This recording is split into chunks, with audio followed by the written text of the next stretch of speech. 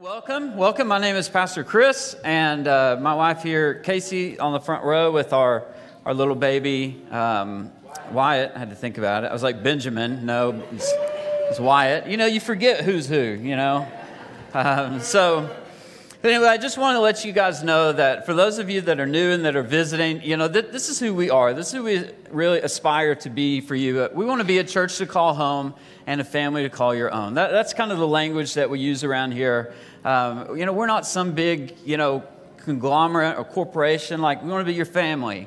And we want to be a place that you could say, you know what, this is a place that I could call home. And you'll hear us say it all the time. We're a friendly church. And we just want to inspire you to have an encounter with Jesus. Whether you're saved, unsaved, Christian, not Christian, Anglican, it doesn't matter. If you could have a moment here today where you're just inspired to think about Jesus, that's really what we want to do. And then you guys all have something on your seat. We call this a value card. And on one side, this is how you can give to us. You can give your tithe, your offering. It's got all the information that you need here. And I just want to thank you so much for doing that. When you give, it means that you're trusting God with your finances. And it means that you trust us. And you see something in us that we're doing that you want to support and give to. And so every gift that comes in, we really thank you so much for that. That's how the lights and stuff, even come on. And then on the other side of that card, you'll see a couple different areas, especially if you're new. I just want you to see this. There's a place where you can put prayer requests in there, and you can drop those at the info table outside, or you can put them in a little box going out the door, and we do pray for you. We have a whole prayer team that prays. And then these other two areas on the other side, we've got a thing called Next, and Next is our way of sort of branding this idea of, come find out more about us. We want to be authentic. We want to be transparent. And then we want to give you the opportunity to say, do I like this? Do I not like this? We don't want for you to kind of try and figure out who we are and what we are. So we just tell you up front. And so we've got one of these on Sunday, April 16th. It's after the service. It's in here. It's about 30 minutes. It's just a good chat. And then community groups, that's another thing on there you can sign up for. And we've got a women's study coming up that I want to just draw your attention to. It's called Women Connect, the Essentials of Effective Prayer. It's a 6-week, no homework Bible study. And it starts Thursday, the 13th of April at 9:30 a.m. And you can contact Joy there. And if you don't get this number here, that's okay, because we have one magic phone number. This is our magic phone number. This is the broadcast list, okay? Now, some of you guys, this is where I'm talking to our members. Some of you guys are busted, okay? I got you. Because this number goes to a phone that I hold. And on Friday, we had this really cool video that we played on Good Friday where it read some text and it scrolled down and it kind of was Jesus going to the cross because of our sin. And then as it scrolled up, it was the same text in a different direction. And it talked, and the message changed. It talked about reversing sin. It was amazing. I mean, I was crying. Everybody was crying. Everyone wanted that. So what I did is I sent it out on this list to this number. And I had a bunch of people that are on this list, that are on this number, ask me, hey, where's that video? And I just want you to know that the Holy Spirit came over me and said, don't type what you want to type. Which is, you've not opened your message from from us here, because then you would have it. No, so I sent it out to them. But what I try and do with this number here is, it's just a good way for you to get information and for us to get information out to you, like what's going on, what's happening, what's going on in the life of the church. So I don't send a ton out. It really is just the essentials. So I want to pray for us and pray over the word that we're about to get into here. And I'm excited about it. Heavenly Father, I just pray that you bless what I'm about to say, that it come from you, that it come only from you, that it be yours. So Lord, I volunteer my heart, my mind, my agenda, everything to you, Father. And I pray for everyone in this auditorium that their ears would hear the words you want them to hear, and that their heart would receive the love and what it is that you want them to receive. So Lord, set up your holy filter in between me and them, and let everybody hear what comes from you. In Jesus' name we pray. Amen. Amen. Before we get into Easter, today is Easter. I just want to say I've already done something wrong today. I had someone come up to me this morning and say, Christ is risen, and shook my hand, and I looked at them and said, yeah, he has, And I said, Christ is risen today. Yeah, today, it's Easter. I didn't know you're supposed to say Christ is risen indeed, and give the other half of that. So I grew up Southern Baptist. We didn't do that stuff. So anyway, I'm trying to get that right. So today is a special day. It's a very special day because today is the day that we celebrate Jesus walking out of the tomb and him coming out of the grave.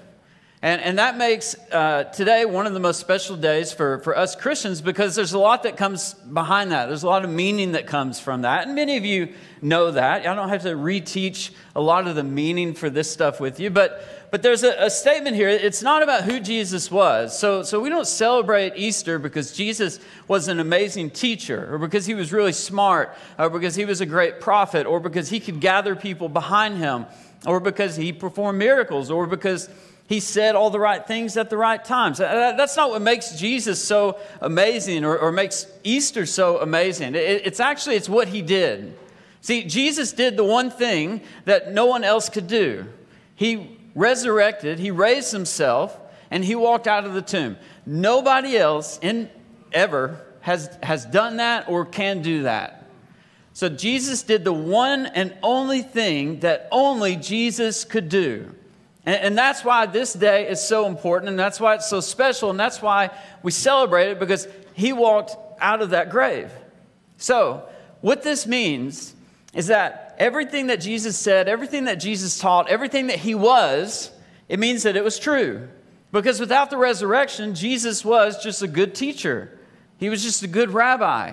He was just good at gathering people. He was attractional. He would have been trending on TikTok or Twitter, in those days. Jesus was more than that, though, and he was only more than that because he resurrected, he stepped out of the grave. So, if Jesus steps out of the grave, if the resurrection is real and it's true, and it is, and we're going to talk about all the people that saw him after he resurrected. If that's real, if that's true, then that means that everything in the Bible is real, everything in the Bible is true. And so here, especially in church, I don't think anyone would raise their hand and say, well, I don't believe that Jesus resurrected. You may privately think that, and that's okay. There's actually, a lot of people that don't believe that. And in fact, the Jews did a whole bunch of work to make sure that nobody actually believed in Jesus' time that he himself walked out of the tomb. But many of us do believe, like, okay, yeah, Jesus walked out of the tomb. So if we believe that Jesus walked out of the tomb, then that means we believe everything that was written in the Bible, everything that Jesus said. But we don't. And that's okay. Now, if Jesus is who we say he is, the one that walked out of the tomb, then it should be so easy for us to introduce like Jesus to other people. It should be easy for us to believe in him when we're afraid or worried. It should be easy for us to have faith in him. All those amazing Bible verses that say, do not be anxious. It's like, okay, cool, no longer anxious. The ones that say, do not worry. Okay, great, I'm not worried. The ones that say, do not fear, fantastic, no longer afraid. It's in the Bible, it's written, it's done. The ones that say, the only way to heaven is through salvation, is through grace, is through accepting Jesus. Oh, okay. This dude got up, he walked out of a grave. All I have to do is accept him in my heart. Okay, done. We should be able to walk down the streets and say, hey, everybody, I know this guy. He resurrected. He did all this stuff. And it should just be attractional. Like, yeah, okay, that makes sense. I'll follow that guy. I mean, people follow other people for less stuff. So what I'm trying to get at is if Jesus really is real and he really walked out of the grave, as real as that is, so is everything else that's in the Bible that Jesus wrote and that Jesus taught. It's all the same level of real. But for some reason, we don't believe it all on the same level. It's easy for me to celebrate that Easter's the day that Jesus came out of the tomb. It's hard for me to believe that Jesus loves me or that God loves me on Monday morning when I can't pay a bill or my car breaks down or I have family issues or when I walk out of here and some of you guys won't make it through Easter lunch before you hate each other and you argue and you fight. And so it's hard. It's easy to say, yeah, today's the day, but then tomorrow life happens and it's hard to believe that part of it. And the reason for that is this word that we're going to look at today. It's doubt. We have doubts. It's easy to have doubts. We have doubts that Jonah was really swallowed by a whale. We have doubts that Jesus, resurrected and raised himself. We have doubts that it was actually documented and that it was actually seen. We have doubts that God loves us. We have doubts that our car is going to start. Right now, I've got a relay in my car, and some of the people in here will know about it, and it's got a little fuse in it, and it doesn't always work. And every time I get my car to start it, I doubt that it's going to start. And so every time it starts, good day, great day. Battery's fine, alternator's fine, starter's fine. I see Andy up here is enjoying that. Just this little electrical part. I could get it fixed, but life's more fun when I don't know if my car's going to work. So, we have doubts about everything. But then if we go forward a little bit more, we add a little bit more to it, and take our doubts, and then we add the word spiritual to it. Now we have this concept of spiritual doubt. And this is something that we're not supposed to have. This is something that we even could feel ashamed as Christians, as Christ followers. Those of you that say, hey, I believe in Jesus and He is my Lord and Savior, you're not supposed to have spiritual doubt. It's because I believe in Jesus. I made Him the Lord of my life. I believe that Jesus resurrected. I believe He walked out of the grave. But then things happen in your life, and you're supposed to not worry or be anxious, but you worry and you're anxious. You're supposed to believe that Jesus is for you even in the hard times, but it's a hard time and you don't feel like anybody's for you.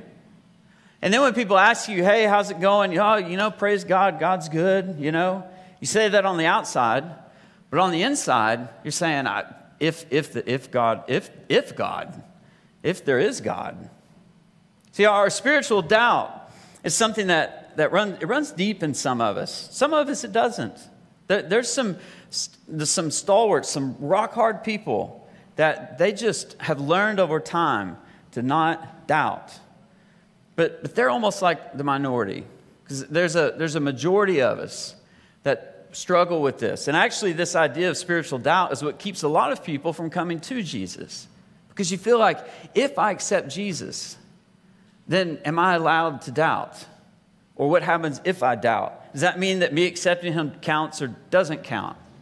And see, today we're going to see that there's a relationship between the resurrection and your doubt. Those two are very much tied together. And it's not that because there's a resurrection, you should have no doubt. It's what it is because there's a resurrection and because Jesus rose from the grave, then that means that there is a meaning to your doubt and that your doubts can be used in a different way. Because of the resurrection, your doubt can actually do something different than you think. And we're going to learn that. But there's a direct relationship between those two terms. So if you're a doubter, if you struggle with spiritual doubt, if you doubt anything about the Bible, anything about God's Word, anything, then this is the perfect message for you. Because we're going to tie the resurrection today, when Jesus walked out of the grave, to those doubts. But before we do that, I want to pick up from where we were last week. It feels like it's been a week since Friday. But on Friday, we left off where Jesus was hanging on the cross, and He had taken His last breath, and He let go of everything. And so here we are. It's before sundown. And so on Good Friday, Friday before sundown, they had to take Jesus off the cross because Saturday was the Sabbath, and the Jewish tradition was you couldn't have somebody, you couldn't do work on the Sabbath. You definitely couldn't leave anybody up on the cross on the Sabbath because we don't want to violate the holy laws, even though God is literally hanging on the cross, but they don't know that. And so what happens is normally someone would be pulled off the cross, and especially if they wanted to speed up the process of them dying, they would go through and they would break the legs of the people hanging there, which would cause them to lean on their chest. Their shoulders would dislocate. They wouldn't be able to breathe, and they would basically asphyxiate. And they went through and they did that, and Jesus, he'd already died. He had let out his last breath, and even there was a centurion soldier, a battle-hardened soldier, that when he watched Jesus release his last breath, he said, I've never seen anything like the control that I saw in that man. He must truly be the Son of God. And so they pierced his side to make sure he was dead. And so Jesus is dead. They break the legs of the other guys. They're dead. Normally what would happen is they would throw them into a garbage heap or into a dump. And then the animals would eat, or they would set them on fire, burn them. But they took them out to the city dump. They dumped them there. If you were wealthy enough and had the right connections. You could bribe somebody and you could get the body. And so there's a guy named Joseph. And Joseph comes in, and he's a Pharisee. He's part of the council that put Jesus on the cross. But he did not agree with Jesus being put to death. He wasn't on for that. He said, no, this is wrong. This guy's an innocent man.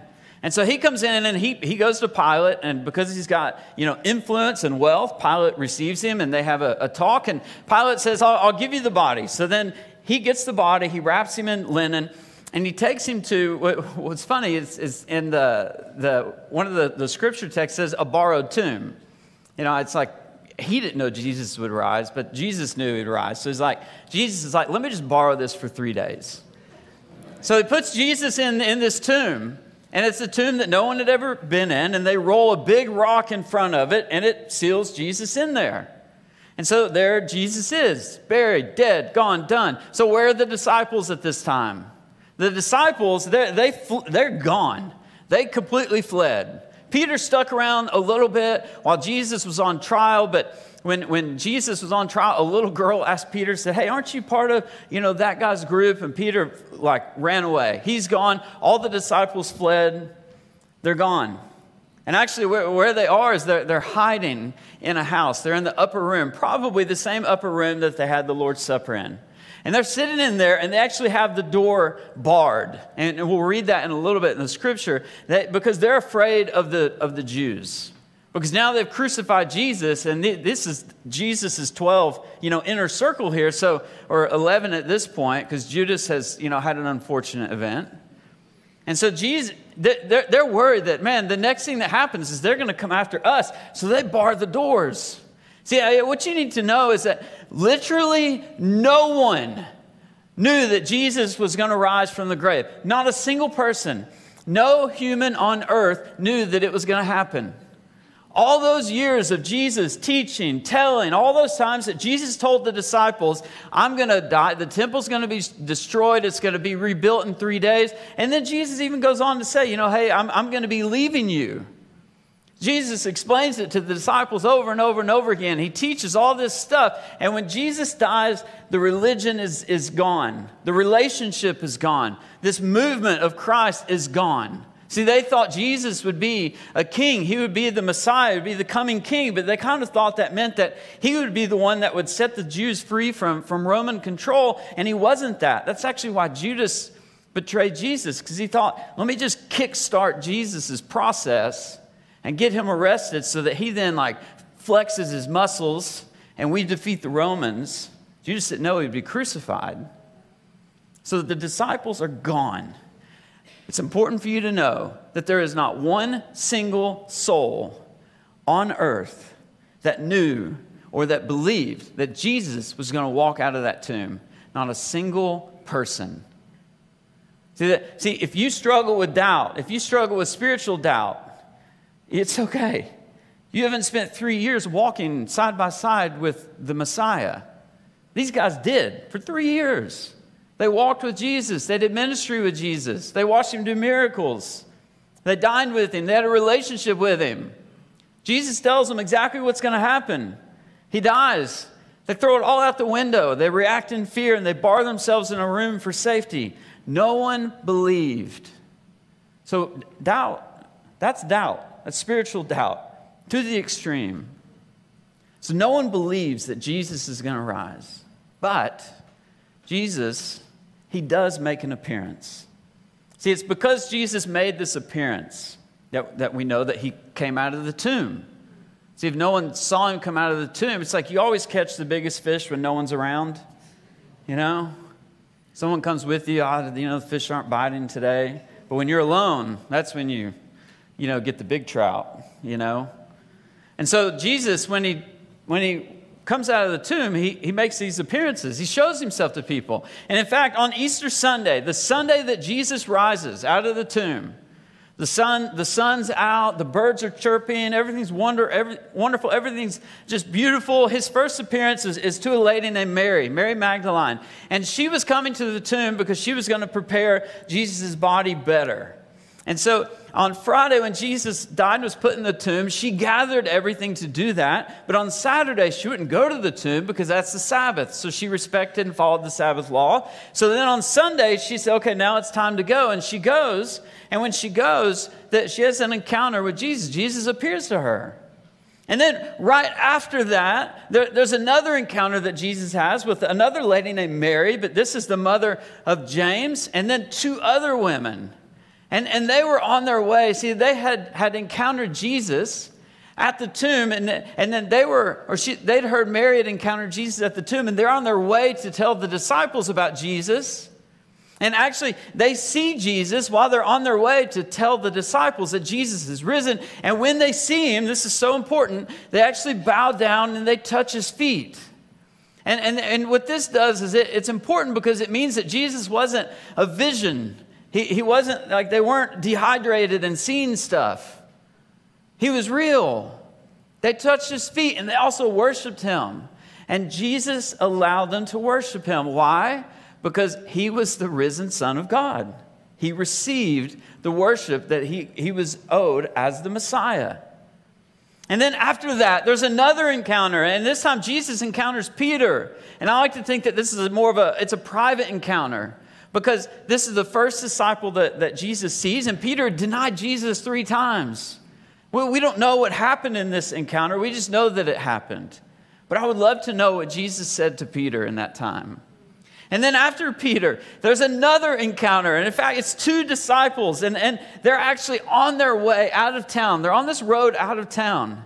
And the reason that they're leaving is these were Jesus' disciples. They came to follow Jesus. Jesus died.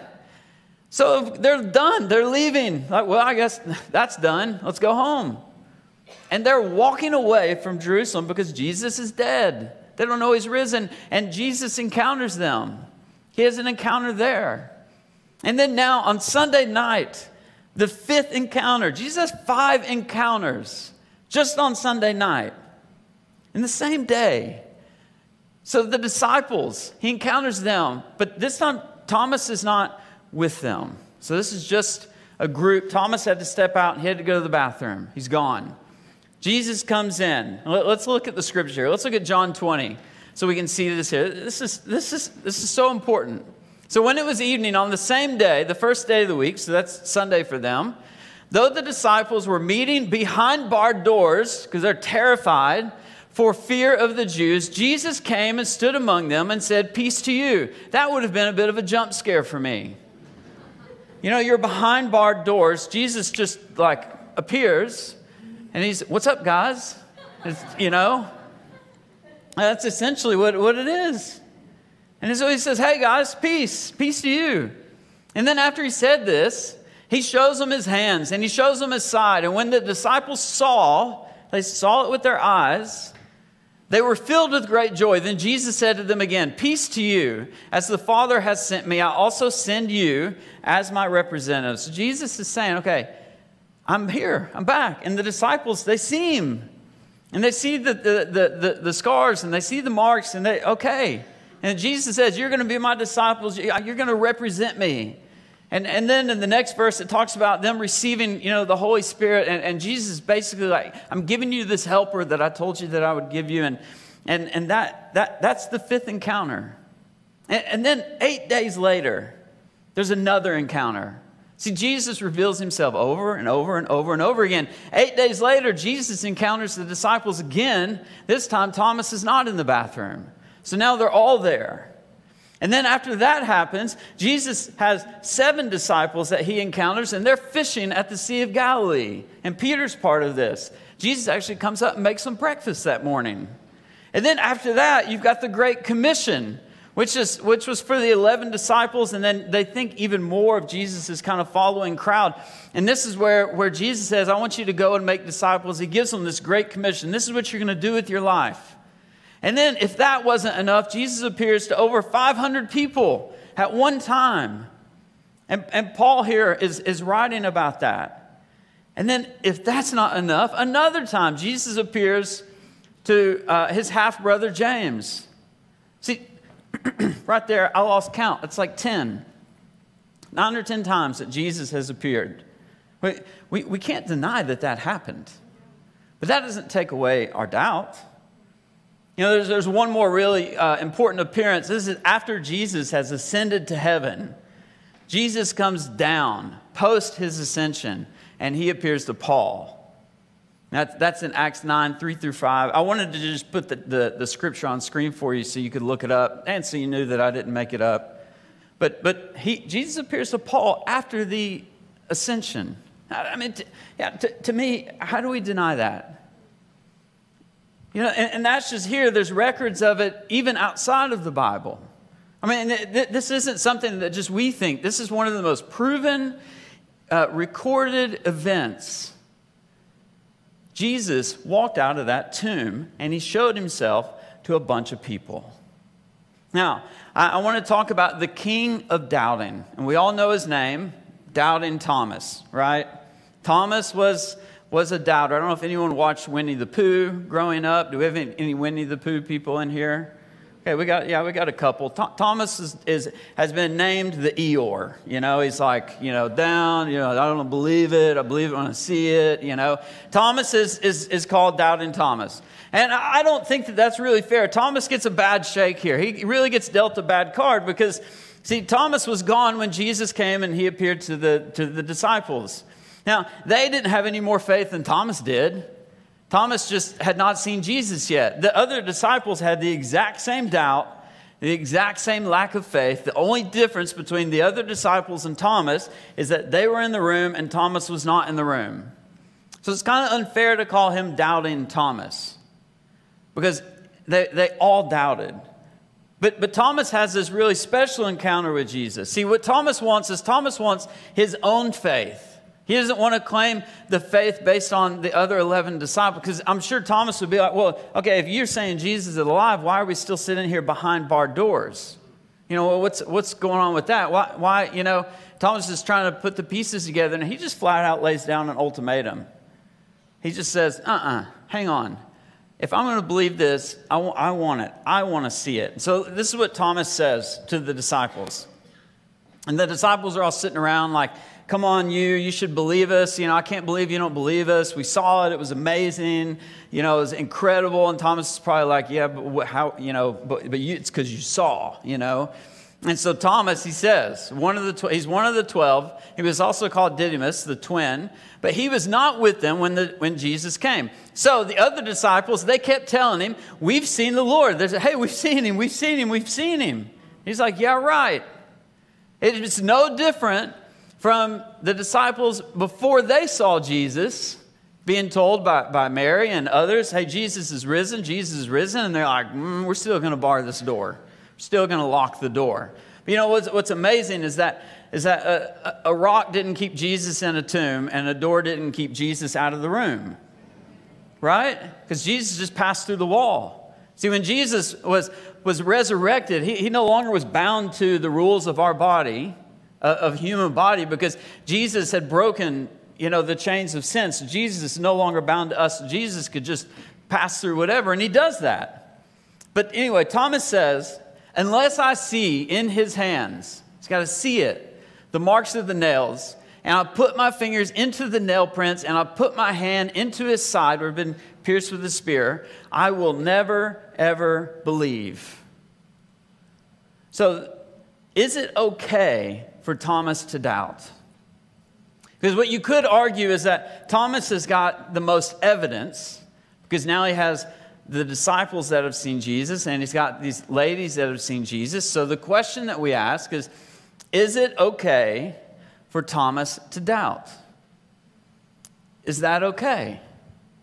See, Thomas, the answer to that is yes. It's okay for Thomas to doubt.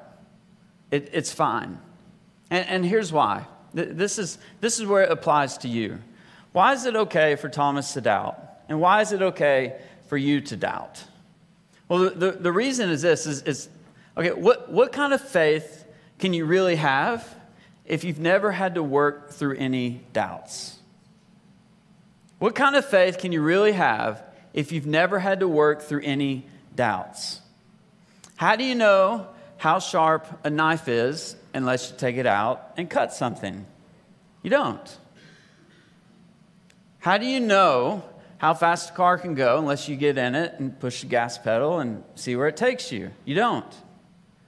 Faith is the same way. Until you work through your doubts, until you test your faith, until you try your faith, until you come on the other side of that, you don't know how much faith you have or you don't have because you've not tested it. Karina, go back a slide for us. See, Thomas was working through some doubts, and the disciples were working through some doubts, and you need to work through some doubts. Do you know how steel is made? How it's hardened? Well, what they do is they take a piece of steel, raw steel, and they heat it, and they heat it over 1,000 degrees Celsius, and they just get it red hot. And they take it, and then they beat on it, and they shape it, and they shape it, and they shape it. And it's kind of like our doubts shape us. You get hot and sweaty when your doubts kick in and the bills come and you can't pay them.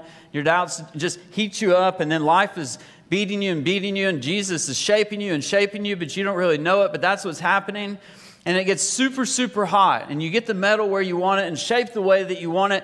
And then to make it stick, to make it hard, you take that and you quench it. You drop it into oil, and just immediately it drops the temperature.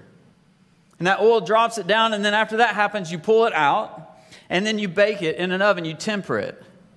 And that's a process of just steel getting hardened. And our doubts are the same way. See, the doubt that you have today is a doubt that you get to work through. And when you get on the other side of your doubt today, your faith is made stronger. And so this is what you need to understand here. And I want you to see this. Your doubts are not the result of your faithlessness. They instead are the strengthening agent of real faith. So if you doubt, if Thomas was doubting, it's okay. Thomas said, I need to see it. And then he got on the other side of that. We say, okay, I doubt. I don't have all that faith. I don't have a lot of faith here. I've got a ton of doubts. Well, your doubts are strengthening agents for your faith. So if you're the person in here with the most doubt, then you're also the person in here with the most potential to have the greatest faith. But what I want you to do is I want you something practical. I just want you to start small. So this is where I step in really practically, and I say, okay, it's great that the Bible said it. It's great that Jesus said it. It's great that we're teaching it, up here on stage. But what does it really mean to you? You may be sitting there thinking, but what does that really mean to me? How do I I'm going to give all my doubts to God. Done. I'm stronger. I don't feel stronger. Everything feels the same, looks the same. I want you to start small. And I say this because I know this is where I was. I want you to just start with the smallest little doubt that's in your mind, the smallest, teeniest, tiny little doubt. Take that tiny little small one and just surrender that to God. And the way that you do that, this is real easy, is you just say, God, I have a doubt, and this is what it is. Can you help me get on the other side of it? Don't know what the other side looks like. Don't know if I believe in you yet. Don't have any expectations of what's going to happen, but I'm just going to take this tiny little doubt, and I'm going to give it to you. I'm going to say, God, here's my doubt. Help me get on the other side of it. It's that easy. And we see this in Thomas, because 8 days later, the disciples were again inside the house, and Thomas was with them. And Jesus came through the doors. Doors are still barred, okay? Everyone's seen Jesus except Thomas, and they're still scared. They're still hiding behind closed doors. So Jesus comes through the doors that had been barred, and he stood among them. And again, he says, what's up, guys? And then in verse 27, he goes on here, and he says, then he says to Thomas, goes right to Thomas, who had the doubt. He says, reach here with your finger and see my hands, and put your hand in the place of my side. Do not be unbelieving, but stop doubting and instead believe. See, Jesus was helping Thomas work through his doubt. And then in the next verse, Thomas responds to Jesus, and he responds really well. And he says, my Lord and my God. So he says, you are Jesus. I believe it. I believe it. I saw it and I believe it. Jesus said to him, because you have seen me, do you now believe? You've seen me. Now do you believe? See, I believe that if you start small and you give God the tiniest little doubt that you have, don't give him your biggest doubt. Don't lay in bed and doubt the existence of the universe and say, God, help me get on the other side of that. Start with the tiny one. God, I doubt my car will start. Let me just give that to you. And then watch what God does with that. And see, he says, because you've seen me, do you now believe? When you give God a little doubt, you also give yourself an opportunity to see God. You get an opportunity to see Jesus work in your life. And so, he's blessed. Thomas is blessed, which means happy, spiritually secure, favored by God.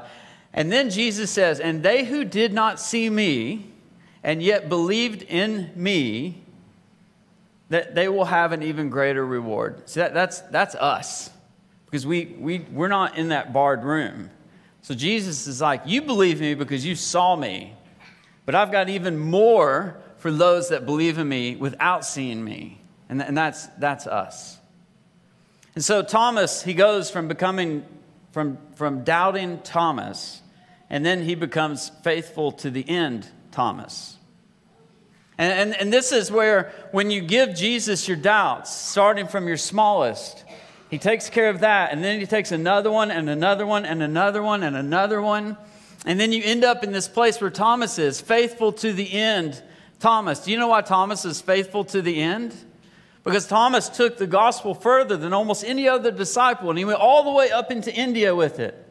And all the way up into India, Thomas is martyred, and he's told to renounce his faith. And Thomas doesn't do it. At the threat of death, Thomas says, I will not renounce Jesus again. Jesus died and he resurrected for me, and I have no doubt in that. And Thomas was martyred for that. Another disciple martyred was Peter. Peter, he denied Jesus 3 times. And then Peter would end up being crucified in Rome. And Peter said, I will not renounce my relationship with Jesus. I will not renounce this movement because I doubted Jesus 3 times. Jesus restored me 3 times, and I will never, ever, ever doubt Jesus again. And so, no, I stand my ground. I stand my ground on what Jesus said and who he said that he was. And he was crucified, and that he wanted to be crucified upside down because he wasn't even worthy of being crucified in the way that Jesus was.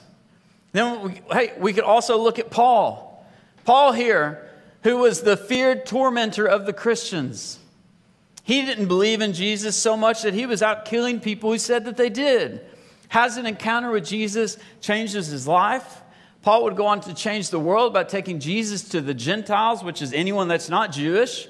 And then because of that, Paul would end up being beheaded in Rome. Paul would not. While Paul is waiting to be beheaded, he's sending encouragement to churches.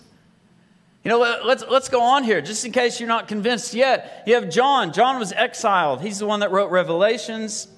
You've got Andrew, martyred in Russia. Philip, martyred in North Africa. Bartholomew, martyred in Ethiopia. Matthew, stabbed to death in Africa. James, clubbed to death in northern Israel. And it goes on. Then you've got Simon here.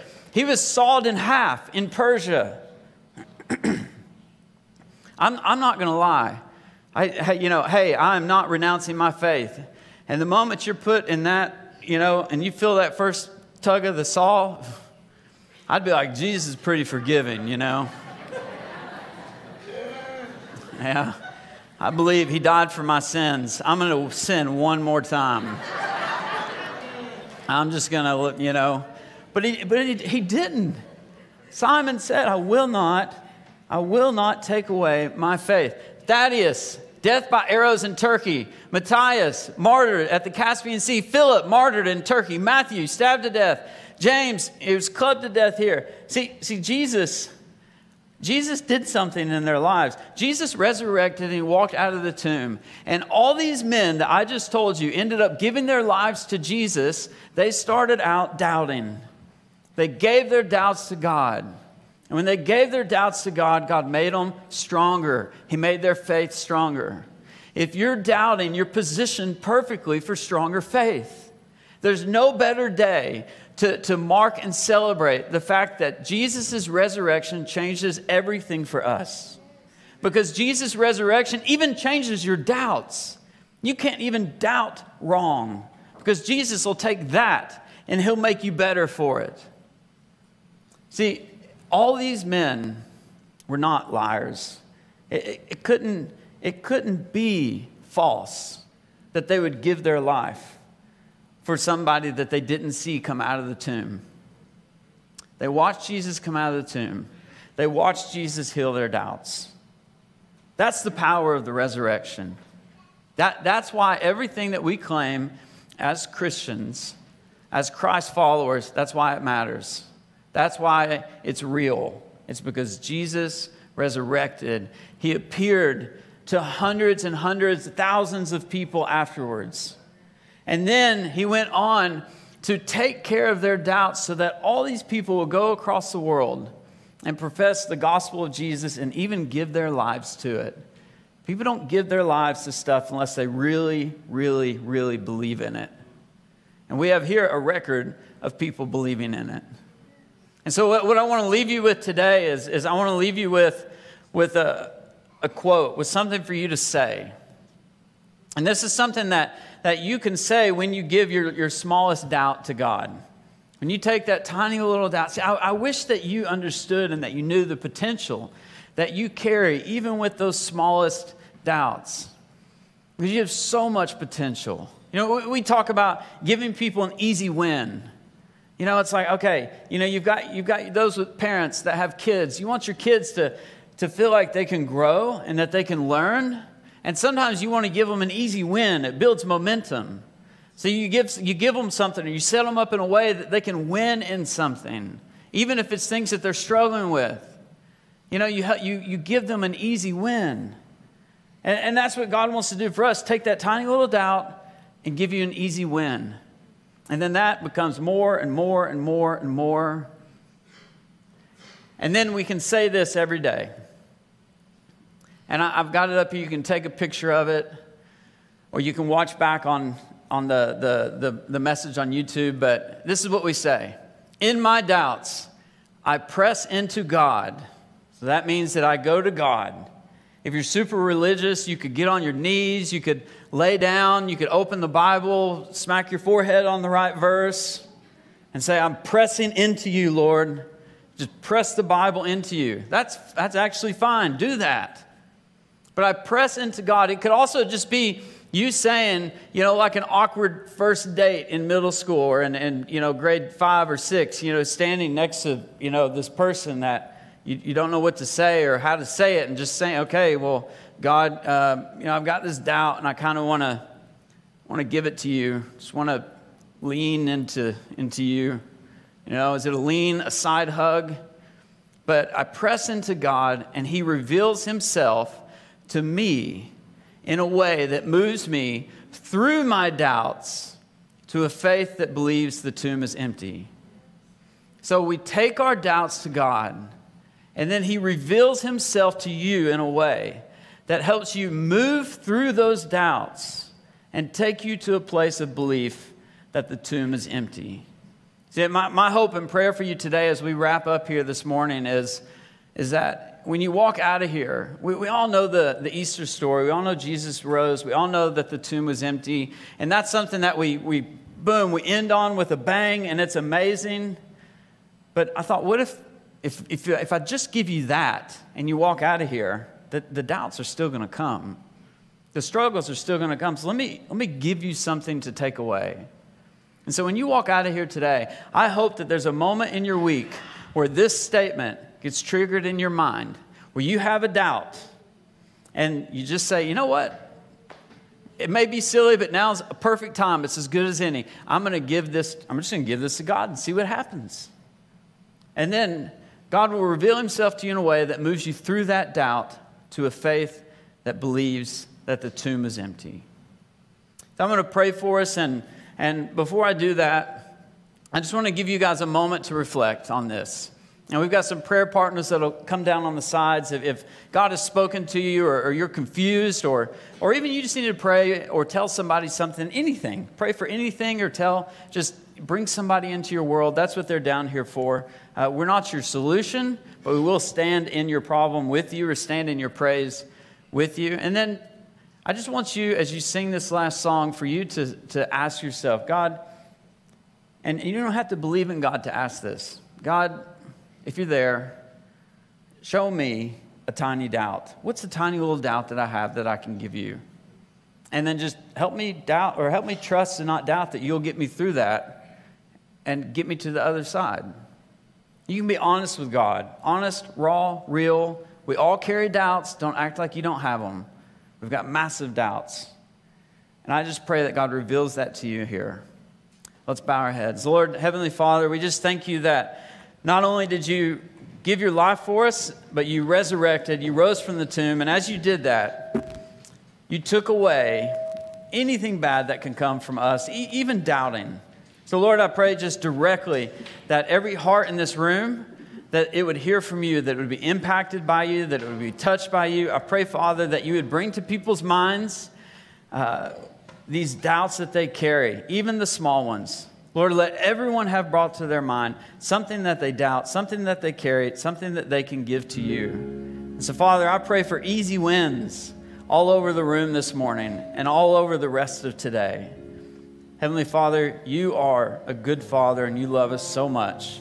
I thank you for raising and walking out of that tomb. We pray this in Jesus' name.